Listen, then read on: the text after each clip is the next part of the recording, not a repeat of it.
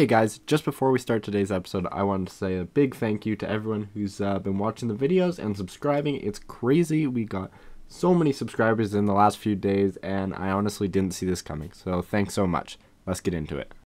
Hey guys, welcome back to another video, and today we are going to be trying to recreate the C-17 Globemaster. I'm assuming that's what this plane is called. I got a picture for it. I'll throw it up on screen.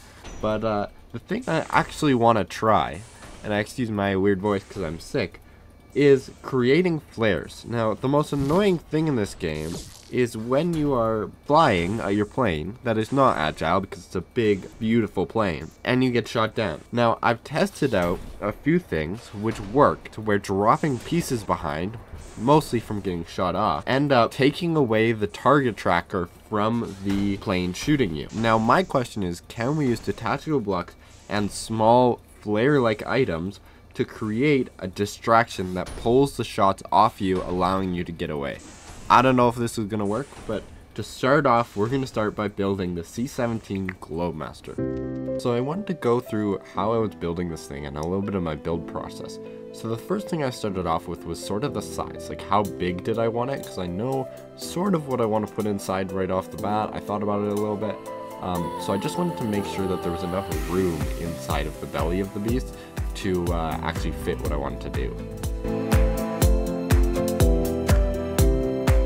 The next thing I moved to is the front. Now I kind of wanted to get like an overlaying shape sort of from the side, but then my build process got a little sporadic and a little all over the place, but I mostly focused on the main belly and the front to get the shape going.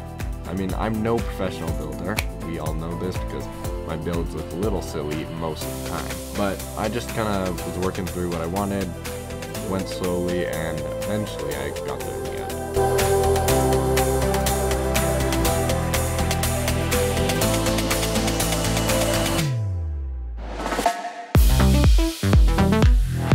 As you can see here, there's lots of trial and error, and I messed things up quite a bit, but I just sort of kept working with it. It turned out looking really strange, but you know what, I kind of actually like the way it turned out in the end, so I just kept building, kept revising, and eventually we got there.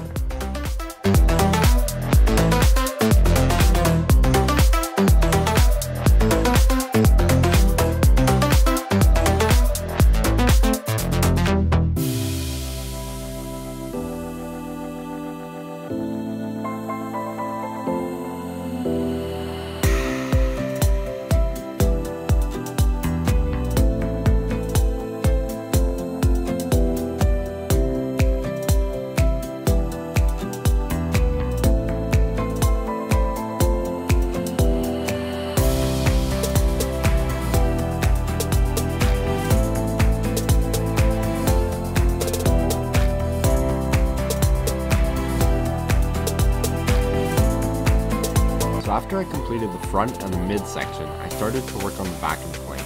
Now the body of the plane from the front to the back is probably the most difficult, but also the most important part when it comes to building your planes and how they're going to look overall, because it's the main mast that you see. The wings stick out, but everyone knows they're for function, so if they look a little weird, nobody seems to mind too much. However, I just kind of shaped and went as I did. I really had no clue how I was going to make such a wide thing come to a small point, but I think I did an okay job. There's a few parts that I don't like and that are a little weird, but you know what? We just went with it and it worked well, so yeah.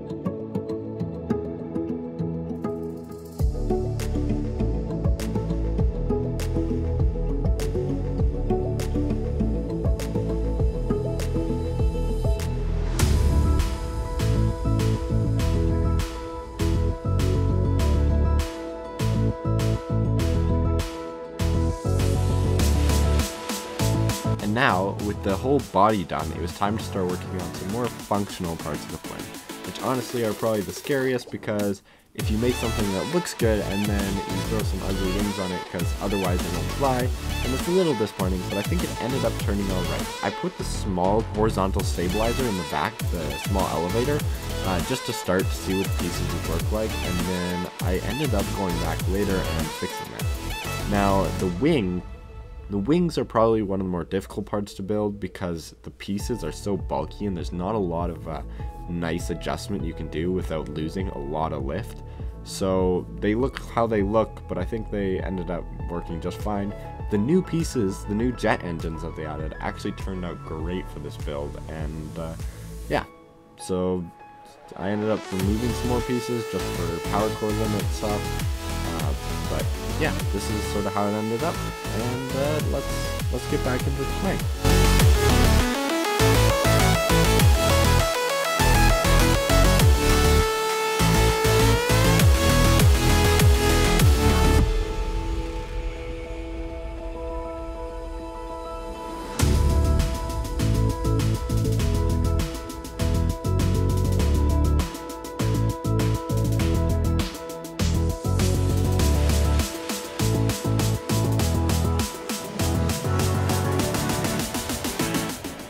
Well guys, here it is. Clearly my building skills are not the best, but we do have a working flying cargo plane.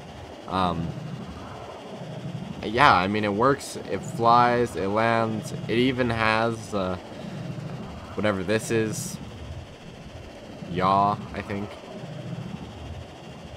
So that's really helpful, and yeah, it just works. So now we have to figure out how we're gonna throw flares into this.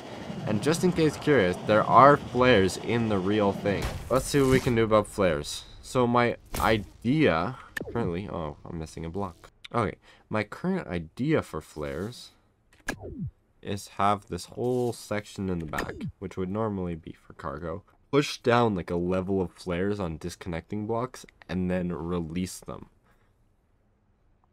So I'm gonna see if I can get something like that going. And then we'll try. You know what? Let's test this differently. I'm going to save this. We'll call this the C-17 free flare. I'm gonna get this out of here. We can start working on flares. I'm gonna grab just like a basic plane that flies.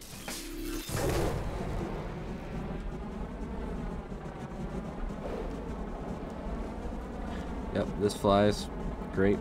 And let's try working on flares. So to start, we'll just grab these disconnecting blocks. Throw some blocks on here. Probably do something a little more aerodynamic.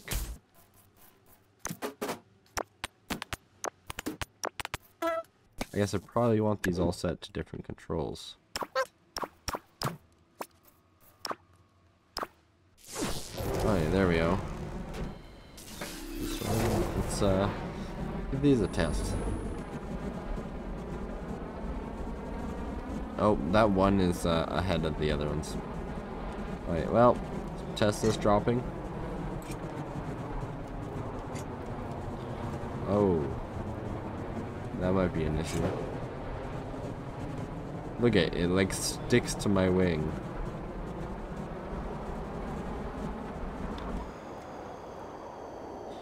That is weird. Okay, so that would probably is gonna lead to an issue of them colliding, I would guess, if they're crashing into me. I'm going fast and they're, yeah. Okay, I have another idea. So my second idea here, let's move these back, is to have them on jet propulsion. Okay, and let's use these new rocket thrusters.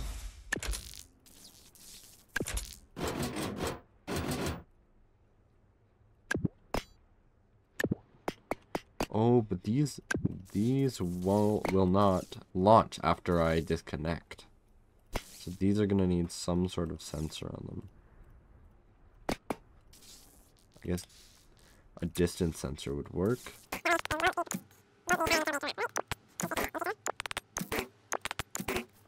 Alright, there we go.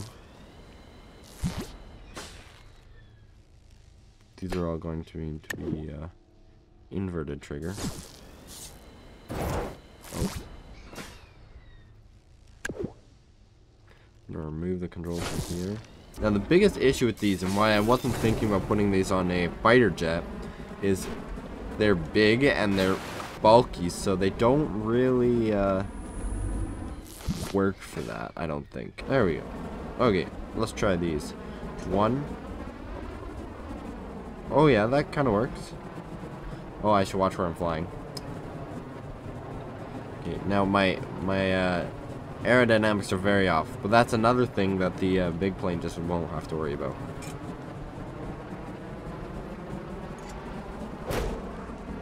Yeah, so none of those stuck.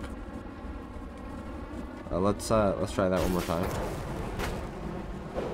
Just drop those all off, and then they sort of just go crazy.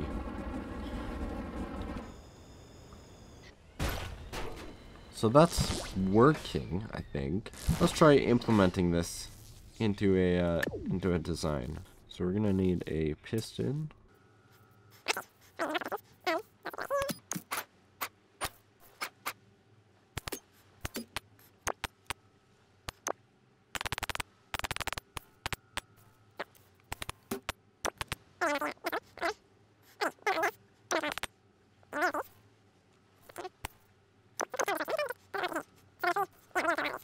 So if we grab the detachment blocks, assuming we don't run out of complexity.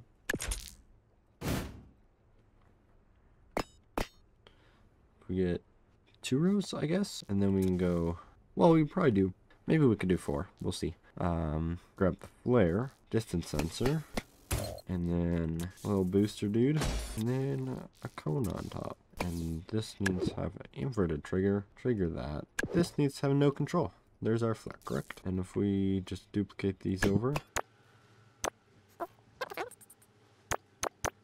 now we'll want these to trigger after the things. So we're gonna want to add a delay, 2 seconds. Let's grab these. Those controls are fine. We're gonna want toggle. Oh, these are already extended. Alright, so we're gonna need to grab this whole system and move it down.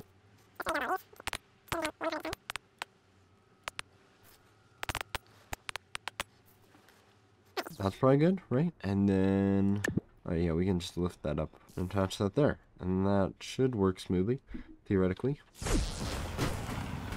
So if we lift these, oh, that is not liking that, I don't think. Yeah, not in the slightest. Okay, zoom, just need to delete that and make this inner bit a bit thinner so there's more room for it to run. There we go. So now, there's fully extended. Perfect. So when they're extended, they fire, and then we're gonna do detaching from the back to the front. Probably makes the most sense. A delay of 2 seconds after pressing, which doesn't make any sense in my head, but it is just what it is. We'll go 2.1, 2.2, 2.3. So now we get these going. One of the big downsides with this is it's a one-time use, so use wisely. And big test. Oh man. Okay, those drop down a lot faster than I was hoping, but I think that draws the attention away. Let's do that one more time. Let's try this once more.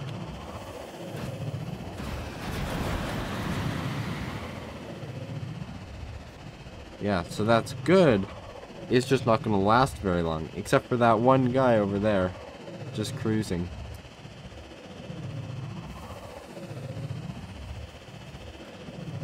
Okay, let's see what else we can add to this guy. What if, grab all of the, put those backwards, and we'll just test this out. Let's go upright. Get some lift here, and layers. Oh, those actually stayed up a lot longer. Repair. I felt like those stayed up and in the air a lot longer. Maybe it's just coincidence. Oh no, yeah, those guys are staying up way better. So they go backwards faster because that's where they're being thrust. But they're actually like staying in position a lot better. Okay, that's improvements. And I think the last thing, now that I know I have enough power cores, I'm just going to fix up this back wing because it is awful. But then I will see you in a moment with this all painted up and everything. So guys, I got Alert Cupid here, and he's gonna hop into a fighter jet while I get into the C-17 right here, and we'll test out these flares finally. So a few additions I made to the plane since you last saw it. The paint job, clearly, and I adjusted the delay on the flares so now they eject a little slower. But so, do you want to just line up on my tail and we can test? How many guns do you have on that jet? 2 minis and 2 rockets. Alright, so do you want to just aim and then shoot your minis and I'll launch the... Okay, so do you want to just come on my tail and then display the flares? I was too fast. I'll switch to minis and not use my big thrusters. Oh shoot, I clicked backspace. I also realized I need to adjust to this so that the things launch a little faster. Okay, let's go. Let's get the flaps going. Oh, I guess I also added the new tail since you guys last saw the video. Last saw the plane. Okay. I'm ready when you are. I'm pulling around so I'm farther back when I start shooting. Okay, I am... Just tell me when you're locked on. Okay, I've got a lock. Okay, go.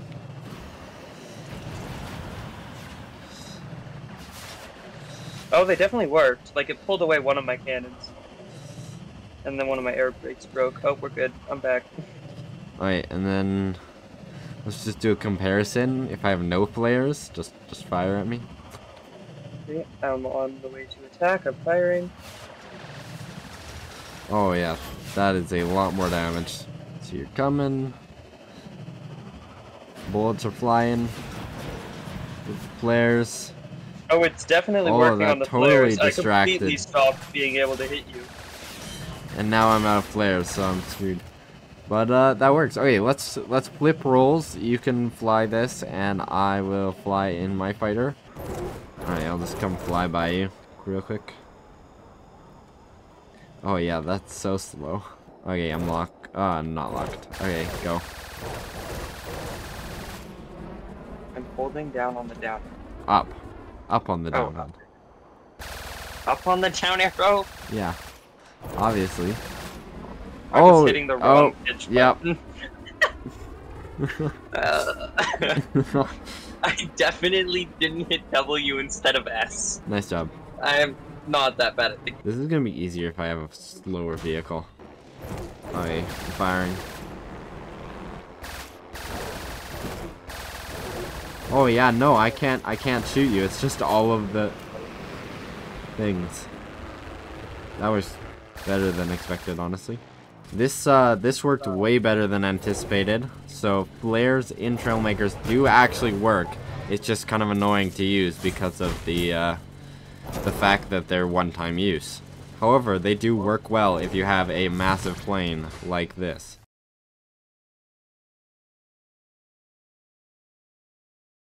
Okay, let's see how fast I can take you down with this plane, including rockets.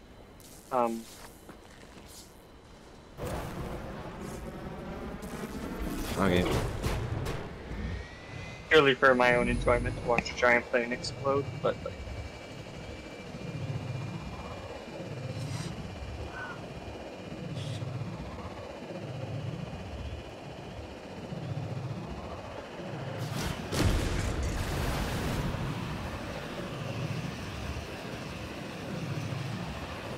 I mean, I'm definitely aiming at something that wasn't on your plane yet.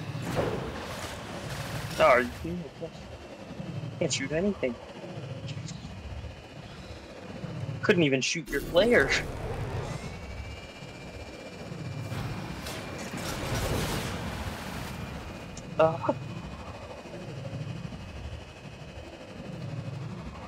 See, I can't damage you, so I can't repair.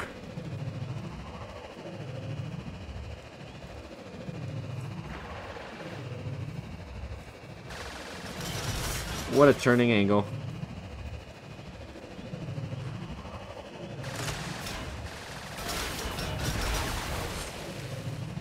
I am tanking damage right now. Oh, we're good, we're good, we're good. We're not feeling very good right now. We are not feeling very good. Well, thank you to everyone who came to today's episode and made it this far through. If you did, say